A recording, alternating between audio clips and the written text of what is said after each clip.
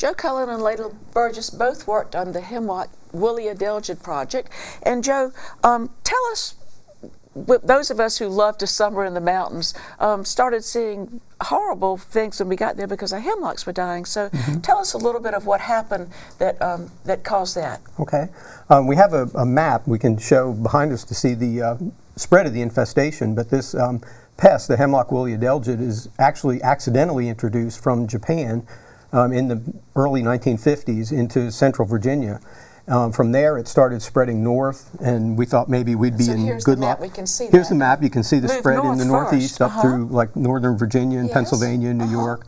And then once we got into probably the latter part of the 1990s and early 2000s, it moved down, started moving down the south. You'll see the red colors coming on here in a minute, where it started moving through North Carolina, Virginia into South Carolina, and over into Tennessee and Kentucky and things. And causing death of... And causing death of the hemlocks. Particularly the big, beautiful older ones, I believe. Right. The pest feeds on the needles in the trees, and it does defoliate the trees and kill them. LayLa, what was the importance of hemlocks? I mean, that was one of the major, most predominant trees in the forest, and how does it interact with the animals and other things that are in that area? It's not a current timber species, but it's a very ecologically important tree species. It's aesthetically pleasing. It provides a lot of recreation areas and riparian zones, so it really provides a great environment for people to visit and enjoy while they're out in the woods. And the denser canopy means that you could walk under it. I mean, sure. It creates a unique forest floor. And how about the fact that it's evergreen? Did that mean that animals would shelter in it and perhaps find food sources? Most of our trees do lose their leaves in the wintertime, but it's something that stays out there, stays green, provides cones, seed, and habitat, nesting grounds. And then how about its influence on the trout? That's such a... People, when you talk about recreation, I think so many people enjoy that. A lot of people do enjoy trout fishing, and of course our trout fish, they feed on aquatic insects, and so those are predominantly found a lot of times in the edge of our streams and rivers where hemlocks do overhang, providing shade and some temperature lowering. Cooling the water a little bit, which the trout find very important. They like that. As people involved in entomology and looking at things, when you see something like this, I guess there's kind of a two-prong approach, you said. So there was a pest, actually using a chemical to control it, and then you also started looking at where the insect came from. So talk about both of those approaches, please. Okay. For large-scale kinds of things like a national forest, the Appalachian Mountains, those kind of things, biological control is the best approach because you don't have to carry pesticides into the forest. What we used with this, because there weren't many natural predators here, we went back to where they were originally from in Japan, and that was started by the Connecticut Experiment Station because that's where it went first. And they brought some predators back. They went through a quarantine lab to make sure they didn't eat good things. And then our lab and some other labs like Georgia and Tennessee started rearing predators to release into the forest. And so on the large scale, forest scale kind of things, we would use biological control. Homeowners or around like headquarters buildings for parks and campgrounds and picnic areas. Kind of iconic areas. Right, where you have potential hazard trees, you know, where you don't want them dropping limbs on people. They would go in and use chemical control, and the two chemicals that work best right now are both neonicotinoids, dinoteffuran and imidacloprid, and they're best applied or easiest applied as either soil drenches, or now you can actually get them in a pelletized kind of form that you can put out around the tree, and then the trees actually do the work, and they pick the insecticide up and take it up to the needles. But there's no way we can do that to millions and millions of trees. You can't. No, it's unfortunate. You can't get out in the forest because it works very well, but you can't cover the whole Appalachians. You've got an example of a hemlock branch that shows exactly how it looked when it's active. So let's talk about that and talk about how it damaged the trees a little more. So this is actual hemlock with Hemlock Woolly Adelgid on it. We call it HWA It's a very, very small insect, It's very, very hard to see. So that's why we kind of have this model here that shows us really in large scale what adelgids would look like and how they would attach to the tree. And then what we have represented here with the dark masses are predator beetles that feed on the adelgid. And then hopefully by reducing adelgid numbers, we can help these hemlocks recover and thrive. So you then were involved at that time with the research programs that were going on at Clemson and still are, and had to find money because we needed to actually raise these predator beetles. Right. We've had multiple funding sources from the Forest Service to conservation groups to the National Forest Foundation. that collectively have put about $1.5 million into this project at Clemson, along with the other labs, over the last 15 years. And it's been very, very successful, I think. We've been doing very well. You have some pictures, I think, that show people in the lab. Can Yes, you talk a we little do. about it? Was not an easy thing to do. No, and No. we were at it for about 14 years. This first photo shows how we bring Adelgid in from the forest system into the lab, so Because we can you have process to have the actual insect there You do. for this beetle to complete the life Yes, cycle. ma'am. You have to rear these beetles out, so they have to go to egg to adult. So you have to have something that they can feed on. This is processing hemlock, getting it ready to use for different phases of rearing. This is breaking down what we call oviposition jars. It's basically just making eggs so we can actually rear those eggs into adults. This is somewhat of establishing the larval cages and the feeding cages where we actually do that process.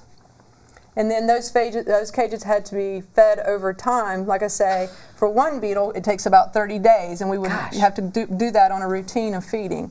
Then we also collected all the beetles by mouth aspiration.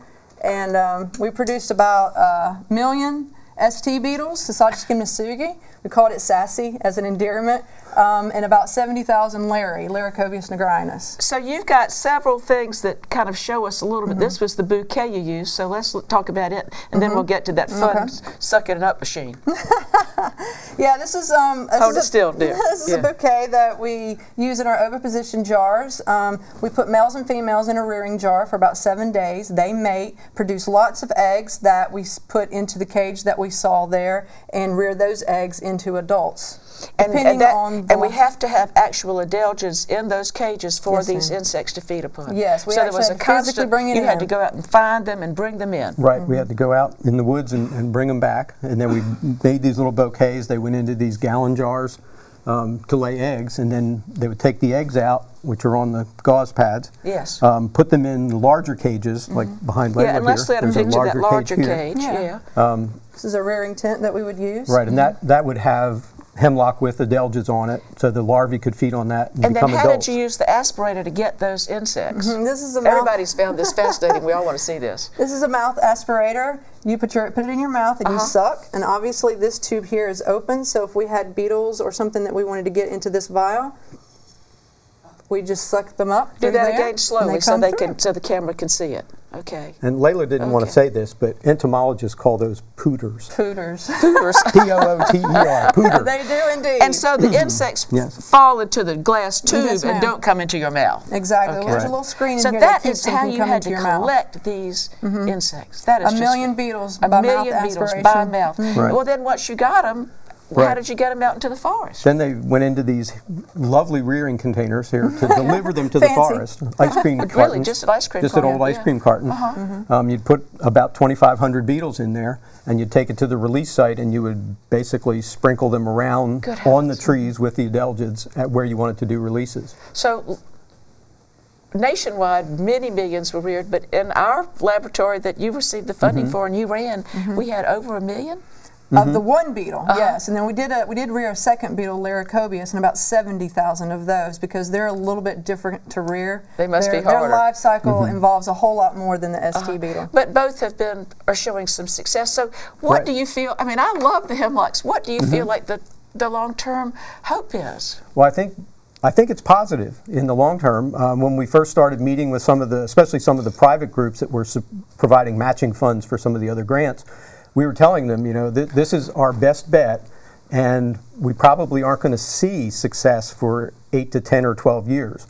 And so we're Because the 10 or 12 population years had out, to grow and because you grow had to and build grow. the population, and because we had a lot of large hemlocks with lots of adelgids on them. When we started putting 2,500 beetles on a tree, there might have been a million adelgids. They could only eat so much. It takes a while to catch up. You have to establish and build up numbers. Right, but at least two of the species of predators are established in the southeast, actually through the Appalachians now. So when you go out, you can now find them. You know You can that go they're out and there. find them. Yeah, you Recover can find both species, and they seem to be holding their own now that we have smaller trees. Unfortunately, the big trees have taken a pretty good hit, but the smaller trees that are out there have adelgids on them, but the trees look good, and so hopefully they'll continue to look good, and the predators will keep up with the adelgid population, because we're not going to get rid of the adelgid. It'll never go away now. We're looking for a balance. Yeah, hemlocks, adelgids, and predator beetles that control. So if we can achieve what was achieved in Japan and some of the other countries where the adelgids and the hemlocks